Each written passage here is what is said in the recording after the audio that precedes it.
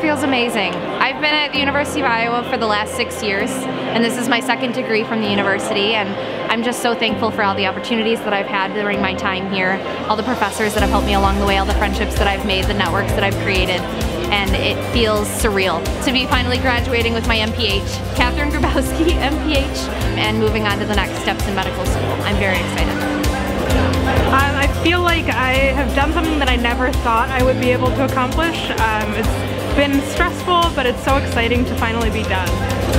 So I'm going to be working with the CDC in their Epidemic Intelligence Service, so I'm getting ready to move to Alaska, which I've never been to Alaska, but I had never been to Iowa before I started classes here, and it worked out really well, so I think it'll work out well in Alaska too.